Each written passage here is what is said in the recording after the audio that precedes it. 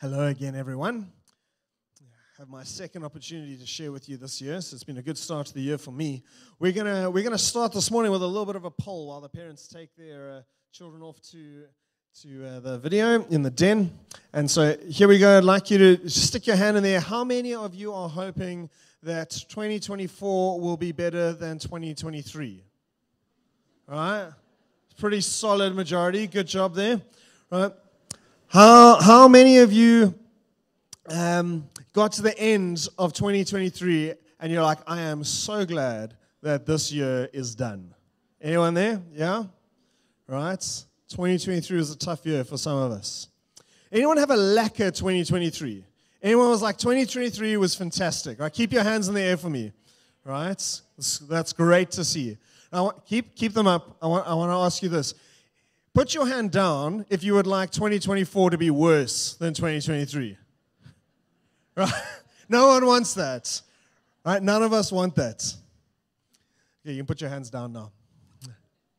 This morning we're going to talk about hope and the consequences when that hope doesn't come through. That's why I've entitled my message, Preparing Our Hearts for Hardship. And you can stick that up for us now, Robs. If I had to give you a choice between the two options and say, guys, 2024 is going to be one of these two things. Either it's going to be a great year, it's going to be a year filled with fantastic memories, advancement, personal gain, great joy, or it's going to be a really hard year. You're going to struggle. You might lose someone that you love. You're going to feel stuck. You're going to struggle to get from one week to the next. I think we'd all pretty happily say, I'd take option one, please. None of us are voluntarily taking option two. Because there exists in us, and I think we all know this at a deep level, there's this primal drive for life.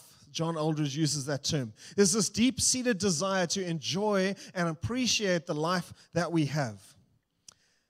It's a desire that is fundamentally good, and it's ultimately something I believe God has given to us. And so when life is good, we want to hold on to the goodness that we have. And when life is hard, there's a desire in us that longs for life to be good again.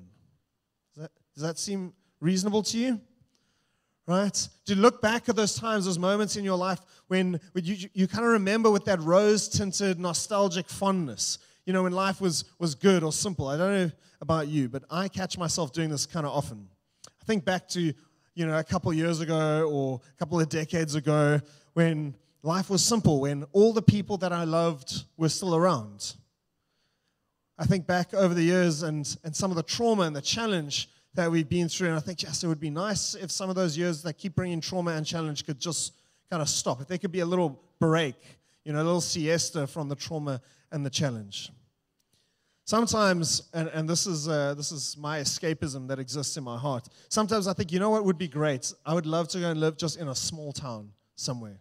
Somewhere that didn't have millions of people all over the place, where I wasn't exposed to the world's problems day in and day out. And there were just, a small group of people that I had to know and deal with. Like that would, see this desire that we have for life, for things to be good again. It's intrinsic to us. It's deep-seated in our soul. But it's sometimes also deceptive. Because if you've lived life any period of time, you will know that unfortunately it doesn't work like that.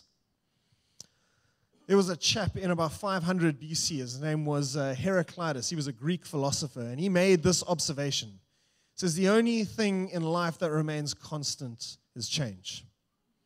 And we still have that expression today, 2,500 years later, because it is proved universally true for millennia.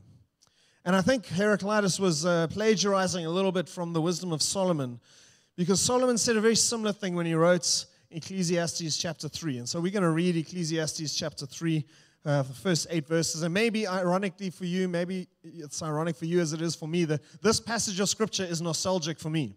Because when I was in junior school, at the end of every term, we would have an assembly, and they would read Ecclesiastes chapter 3 from verses 1 to 8. Even though I didn't appreciate it or understand it, I knew it quite well.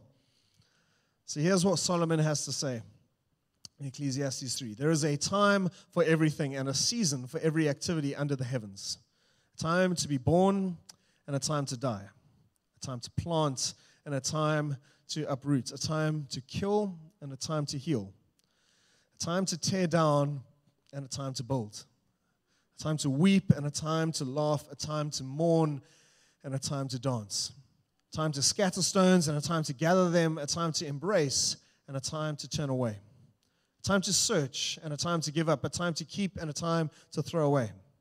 A time to tear and a time to mend. A time to be silent and a time to speak. A time to love and a time to hate. A time for war and a time for peace. I want to make just 4 observations for us as by way of introduction from this passage this morning. And the first one is this: change is inevitable. God has mandated that life will change. That is a fundamental part of life, and no matter how much we might wish it were otherwise, life will always change. There are seasons in life, rhythms that God has created and ordained, and they are as inescapable for us as spring and summer, autumn and winter. Change is inevitable.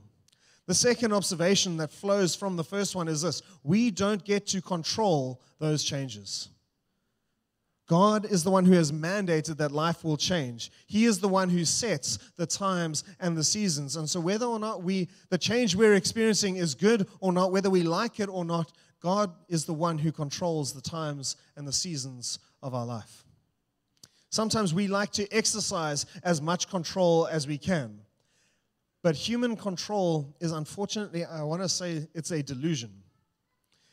We think we can exercise more than influence over our lives. We think we can direct our paths and set our ways and determine what's going to happen. But that percentage of control is just a trap that is laid in our pride for us. And if you don't believe me, think back to a couple of years ago when the words of James really became so suddenly true. I remember reading the scripture in James chapter 4 from 13 to 14 often and thinking, it doesn't seem very real. Because James says, come now, those of you who say, today or tomorrow we're going to go to this place or that city, we're going to spend a year there, we're going to carry on business, we're going to make a profit. You don't even know what's going to happen tomorrow. And James, honestly, most of the time we kind of make plans, and it does work out like we made plans. And then in 2020, COVID happened. And people had planned to do something and were suddenly stuck and stranded and couldn't get from one city to the next. Human control is a delusion. It's a trap that's laid in our pride because God sometimes graciously doesn't always intervene. So change is inevitable. We don't get to control the change. Here's the third observation. Some of the changes that you experience will be painful. Just have a look at some of the words that Solomon uses to describe the changes that will happen in our lives. He starts and he says, right at the beginning, there will be a time to die. There will be a time to die. Right at the very beginning, we are reminded that nobody gets out of life alive. And while death actually holds no fear for us as Christians, which is a great blessing in the Lord, the manner of our passing will not be of our choice. No matter how well you live, no matter how fit you are, no matter how well you control what you eat and what you do, none of us gets to choose the manner in which we die. Solomon says there will also be a time to heal. The thing about healing is that healing first requires a wound. And as the recipient of my fair share of wounds, I can tell you wounds are generally not pleasant. They usually involve a degree of pain, and they can sometimes debilitate us for prolonged periods of time, for months or even years, depending on the nature of how you've been wounded. They can have a severe impact on our quality of life. Solomon says there's a time that we need to weep. He uses the Hebrew word here, bakor, which means literally to weep or to bewail. It's not the gentle, silent leaking of tears as you're sad in the corner. It's the word we would use for like ugly crying. You know, when your emotions are just welling up within you and the tears are pouring and your heart is wrecked. Because Solomon says there is also a time to mourn. There will be seasons in our lives where we weep and we mourn the loss of what we have loved, whether it's people, relationships, items of value, hopes and dreams. I remember as I was doing some research for what I was going to share this morning, and as I was reading about how to cope with change and reading a couple of articles on that, one of the first suggestions on how to cope with change was make sure you have a great group of people around you. And I thought, well, that's really great, except when the change that you're experiencing is the loss of those great people. That makes that step a little bit harder. There's a space where we mourn the people that we love, who have been our strengths and supports. Solomon says there's going to be a time to turn away, which he contrasts with the time to embrace. And at one level, this may be an expression of love between two people, but I think more broadly, it describes the beginning and the ending of friendships. There are times when friendships end, when intimacy changes, where relationships that were once close become distant. So it says there's going to be a time to hate. And to hate something, you must be in the presence of something that is worthy of your hate. And things that are worthy of our hate are unpleasant things to be around. Solomon also says there is a time for war. And in the Old Testament, war was a bit more common in the life of the Israelites than it is maybe for us today in South Africa. But we exist in a spiritual war all the time. Some of you may have been involved in wars in and around Africa as you were conscripted and sent to be in different places around the country and the continents. I remember a friend of mine whose dad used to have a panga that hung up in his garage. And we were never allowed to ask about the panga. War is a terrible thing. It's something we wish we could all avoid, but the choice is often not ours to make. Whether that is physical war that we get sent to, or it's a spiritual war that all of us experience every day of our lives. All of this is to say, in this observation, that sometimes God will bring change into your life, and that change will be painful. And you probably won't like it, but it won't be avoidable. Fourth observation from Ecclesiastes. If God has ordained these seasons in our lives, He has a purpose for them. And I've left this one to last because this observation is most helpful in foresight or in hindsight. It's often unhelpful in the midst of trial and hardship. And so if for you right now this space is really horrible, you can tune me out for the next 30 seconds or so. But just stash this one away for later. But if you're, for the rest of us as a reflection, when you think back over the trials that you have been through, or as you look forward and you're in a good space right now, remember that if God leads you into a season of challenge and trial, God is doing something in you in that season. Something you may not know, something you may not be able to comprehend or understand, but God knows. And He is the one who is doing it. James reminds us from James 1 this time. He says, brothers and sisters, when troubles of any kind come your way, consider it an opportunity for joy. Change your perspective. Think about what God is doing, for you know that when your faith is tested, your endurance has a chance to grow. So let it grow. And when your endurance is fully developed, you will be perfect and complete, needing nothing. So 4 observations. Change is inevitable. We can't control that change. Sometimes that change is painful. And if God has ordained it, He is doing something in it. The problem, though, with change is that when God brings change into our life and that change is challenging, our hearts tend not to accept that change, but we want to rebel against what God is doing. And perhaps the most poignant example of this can be found in the story of the people of Israel as they come out of Egypt. I'm going to read for you just 2 passages that describe them saying to Moses and to God, we want to go back. We want to reverse this change that has happened in our life. Exodus chapter 16, from 1 to 3. It says, the whole community of Israel, they set out from a place called Elim. They journeyed to another place called the wilderness of Sin between Elim and Mount Sinai. And they arrived there on the 15th day of the 2nd month, 1 month after leaving the land of Egypt. And there too, the whole community of Israel, they complained about Moses and Aaron. And they said, if only the Lord had killed us back in Egypt. There we sat around pots that were full of meat, and we ate all the bread that we wanted. But you've brought us into this wilderness to starve to death. This happens a month after they've left Egypt. Even worse, it happens just after God has separated the Red Sea. They've walked through to escape the Egyptian threat. God has then collapsed the sea over the Egyptians, destroying those who were seeking to take their life. But they're not happy. Let's carry on a little bit. You go to Numbers chapter 14. Now you find the Israelites, they're on the edge of the promised land. They're about to step into the inheritance that God has for them. God has led them through the desert. He's given them food. He's given them water. He's made their clothing indestructible. And I would just like to say, Lord, if you want to make my clothing indestructible, that would be great. I'm not a big clothes shopper. And as they're on the boundary to the new home, the spies have come back. And they've just reported, and they said, guys, look, the thing you need to know about this land that God has prepared for us is the people there, they're pretty big. The cities are also pretty big. I'm not convinced it's going to be such a great time if we try to go into the land. And so having heard that report, it says this: the whole community began weeping aloud, and they cried all night. And their voices rose in a great chorus of protest against Moses and Aaron. They said, if only we had died in Egypt, or even in the wilderness, they complained. Why is the Lord taking us to this country only to have us die in battle, to have our wives and our little ones carried away as plunder? Wouldn't it be better for us to return to Egypt? And so catch this, they plotted among themselves, let us choose a new leader and go back to Egypt. So just for good measure, I want to remind you of what they wanted to go back to. Exodus chapter 1 says this: so the Egyptians made the Israelites their slaves. They appointed brutal slave drivers over them, and they hoped to wear them down with crushing labor. They forced them to build the cities of Pithom and Ramses as supply centers for the king. But the more the Egyptians oppressed them, the more the Israelites multiplied and spread, and the more alarmed the Egyptians became.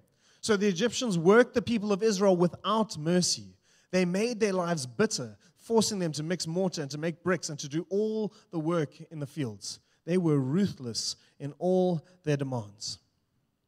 And then Pharaoh, the king of Egypt, he gave this order to the Hebrew midwives, Shiphrah and Puah: when you help the Hebrew woman give birth, watch as they deliver, and if the baby is a boy, kill him.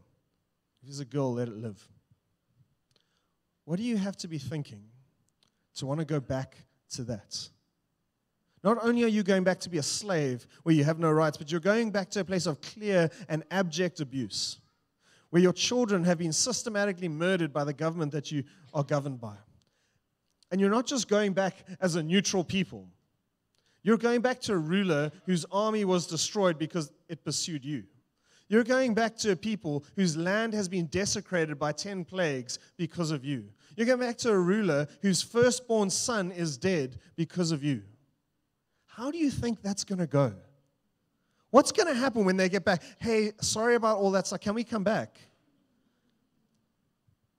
What is going on in the hearts of the people of Israel for them to want to make such a bad decision? I want to offer three ideas. And the first two come from the text. And if you read on in Numbers 14, you'll see this is a big part of the problem. They didn't believe God. They didn't believe God. God had said, guys, I will lead you into the land. I will clear out the inhabitants. But they didn't believe him. They had heard the report of the spies. They had seen the size of the obstacles that were in front of them, and those obstacles had loomed larger in their eyes than the promises of God. And so they didn't believe that God would do what he said he would do. Secondly, they were afraid. They were afraid as they looked at the size of the obstacles, and as they did not believe God, they began to worry that the people they loved would die, that they would lose loved ones. And that future scared them, and the fear overwhelmed them. And then they I think, and this is Brad's option, so take it lightly. Right? I think they may have misremembered what their time in Egypt was like. And the scripture doesn't say this, but we do this as humans. I read some interesting research about how this happens in the human brain, which we can chat about afterwards if you want. But I don't know if you've ever looked back on your past, remembered times or seasons in your life, and in your memories, you tend to focus more on the good than the bad. So for instance, maybe as an adult, you look back on your time in high school and you remember it with that nostalgic fondness and you think, man, it was great when life was so simple and I just had to worry about getting my homework done for the next day and I could spend the whole weekend playing cricket in the back garden and watching test cricket. That was what I did. Right? And it was fantastic. But you forget those moments of crushing loneliness when you asked a girl out and she said no and you felt like no one would ever love you. Or you waited in vain for a boy to ask you out and it just never happened. Or that moment where something happened in front of your friends and you were mocked and ridiculed and made to feel stupid in front of the class or the school. Or the moment you got home from your day at school and your parents sat you aside and told you that unfortunately they were getting a divorce and the veneer of your perfect family was ripped away. I think in all of these reflections from the Israelites, they're so descriptive of us. How often in the face of hardship and challenge and trial do we fail to believe that God will do what He said He will do? How often are we afraid of what might happen, of the unknown and of change, and so we shy back from it instead of embracing it? How often do we honeycomb our past, forgetting that every season carries a mix of both blessings and hardship? So when we encounter change that God brings into our lives, and that change is challenging, our hearts can rebel against that change. And it's because of this difficulty and this hardship in our heart that we need to prepare ourselves for trial and for challenge. Because there's that good and intrinsic desire for things to be good again or for the good things to remain forever. It's just deceptive. Life doesn't work like that. And so as we look at 2024, I can promise you that there will be times that are hard. I don't want to tell you that, but that is the reality of life. How do we prepare our hearts for that hardship?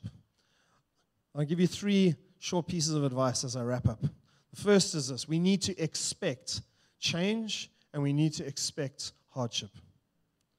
Proverbs 13 verse 12 says, "Hope deferred makes the heart sick, but a longing fulfilled is a tree of life." And when our hope is that everything good will stay or that the present difficulty that we're in will pass quickly, we can set ourselves up for a greater degree of heartache because we're hoping for something that God hasn't yet ordained to happen. I love how Jesus modeled this with His disciples. You know that 3 times during Jesus' ministry with His disciples, He pulls them aside and He says, "Guys, listen, I've got some bad news that I need to share with you. There is going to come a time where this space that we have together is going to end. And we're not going to be able to hang out like we do at the moment. In fact, I'm going to be arrested, taken away, and killed." And each time He shares that with them, they go, "No, Jesus, that'll never happen." To the point where one time He does it, Jesus actually has to stand up and say to Peter, "Get behind me, Satan. You don't have in mind the things of God, but the things of man." So Jesus prepares His disciples. And then we get to John chapter 16. And in John chapter 16, the disciples are sitting down with Jesus at the Last Supper, and they're having this long conversation. And Jesus takes the whole chapter to speak into their hearts because He knows that the season that is about to be inaugurated is going to be hard for them. And He knows there is fear that they are carrying, and they are worried about what that's going to mean. And so He begins to try and comfort them in the midst of that. And at the end of John chapter 16, the last verse, Jesus says this. He says, "I've told you all of these things," right? What the preceding chapter. "Because here on earth, I've told you all of these things so that you may have peace in me." I want you to know these things. I want you to be prepared because there is a peace that exists for you. "Here on earth, you will have many trials and many sorrows, but I want you to take heart because I have overcome this world." He's told them again, the 4th time, "Guys, I'm going to be arrested and I'm going to die. And when that happens, you are going to be persecuted because you believe in me." And in case they kind of missed all of that, He sums it up and He says, "In this world you will have many trials and sorrows." Not some, not 1 or 2, many. In this world, in this life, you will have many trials and sorrows. "But I have also told you all of this so that you may have peace in me and so that you may take heart because I have overcome the world." Friends, knowing that life will have its share of trials and sorrows helps us to be prepared for them. And in addition to that, there is a peace that is available to us in Christ, a peace that Paul says surpasses understanding, that transcends whatever circumstance or situation you might find yourself in. And armed with the right expectation and the peace of God, we can access through prayer. Jesus says to us, "Take courage, take heart, be strengthened, stand up, because I have overcome the world." Second piece of advice to prepare ourselves for hardship: choose to hold on to seasons lightly. Choose to hold onto seasons lightly. God has appointed a time and a duration for every season of our lives, whether blessed or tumultuous. Each season has a fixed duration that God has determined, and it will pass in the fullness of time. And what matters, above all else, is that which remains for eternity. So Paul, in his second letter to the Corinthian church, he writes to them and he encourages them to strive after those things that matter. And I've included verses 8 and 9 because I want you to see the degree to which Paul is struggling with the season he is in. He says, guys, we are pressed on every side by troubles, but we are not crushed. We are perplexed. We don't know what's going on, but we are not driven to despair. We are hunted down, but we are never abandoned by God. We get knocked down, but we are not destroyed. And that is why we never give up. For though our bodies are dying, though we are suffering, our spirits are being renewed every day. For our present troubles, don't you love this, are small and they won't last very long. Sometimes a very hard thing to say when you're in the midst of that trouble and it's big and it's real and it's consuming your life. But Paul says in light of eternity, that season will actually be short. But they produce for us a glory that vastly outweighs them and will last forever. That's God's promise. So don't look at the troubles that you can see. Rather, fix your gaze on the things that cannot be seen, for the things we see now will soon be gone. But the things that we cannot see will last forever. By enduring these trials, there is an eternal consequence that vastly outweighs them. That's our promise in God. An eternal reward that will put them to shame. And in light of that prize, we will receive that for our faithful service. Paul says, fix your eyes on the goal. Fix your heart on the things that matter. Strive after the things that are eternal. For the seasons in this life are ultimately short and they will soon be gone. So strive for that which lasts. And so if you are enduring a season at the moment of deep trial and challenge, the encouragement for you is to know that it will not last forever. There will come a time when God draws it to an end. And the challenge to you is if you're enduring a season of great blessing, don't hold too tightly to it. Because there will also come a time where God will draw that to an end. Instead, let us fix our eyes on the prize and strive for that which has eternal meaning and significance, what God has called us to in Christ Jesus. Last piece of advice, and then we're done. Choose to live in the present. Not for the present, but live in the present. We sang this song earlier this morning. I'm so glad that we did, Shills. This is the day that the Lord has made. I will rejoice and be glad in it. That song comes from Psalm 118, verse 24. This is the day the Lord has made. We will rejoice and be glad in it. Choose to rejoice in the day that God has made. This day, today. You don't get to live this day over again. It only exists once in this moment. Rejoice, be glad in it. Ephesians chapter 5, Paul writes, he says, guys, I want you to make the most of every opportunity because the world around us is evil. So don't act thoughtlessly, but understand what the Lord wants you to do. Understand that today is a day that God has given to you. And there are things that He is going to do that are unique to today, that you can rejoice and be glad in. And look and say, God, what are you putting before me today to step into? Every day is a gift. Let's not waste the days that God has given to us dreaming about what once was, or longing for some future reality that we hope will be. Choose to be present in the moment. Choose to rejoice in each new day that God gives you and make the most of them. We have the incredible grace to live each day closely connected with our Lord and our Savior. He's always present and He is always working. Jesus said, my Father is always at work. And so He shows me what to do. Look to Him. God, what have you put before me today that I can step into for your kingdom that is eternal? We're going to close in prayer this morning, and I'd like to ask you all just to close your eyes as we do that, and I'm going to pray for all of us generally. But I recognize there may be some of you who are sitting here this morning, and you wanted 2023 to end because the season you were in is just really tough. at the moment. And if you are in the midst of a season of deep trial and heartache, I want to encourage you, why don't you just lift a hand, and we'd love to pray for you, specifically in the midst of this. Okay? All right. Thank you. Thank you. Lord, I thank you that you are Emmanuel, the God who is with us.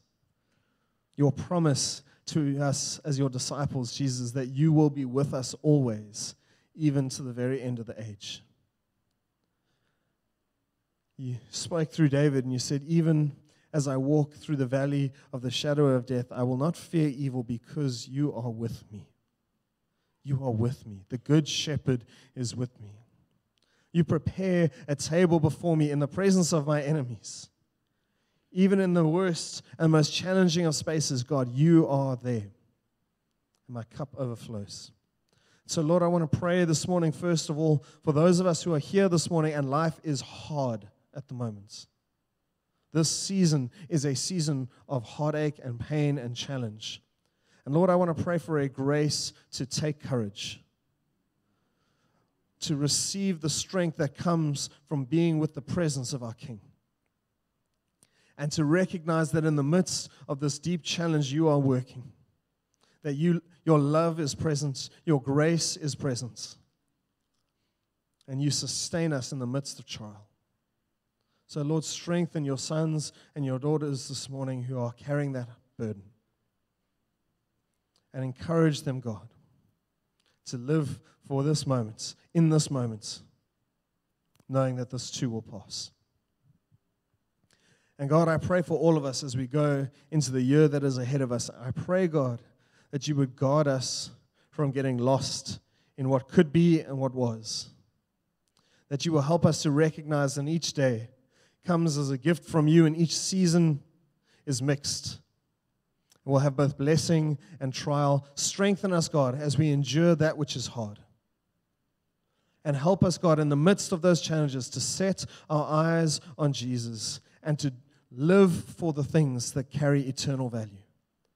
For we know that these light and momentary troubles are achieving for us an eternal glory. And Lord, as we enjoy the blessing of your grace and your abundance in our life, help us not to hold on to those things so tightly that we're unable to step into the season that follows them.